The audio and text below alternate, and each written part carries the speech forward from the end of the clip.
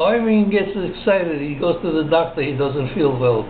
He has aches, he has pains in his joints. He says, I need a good examination.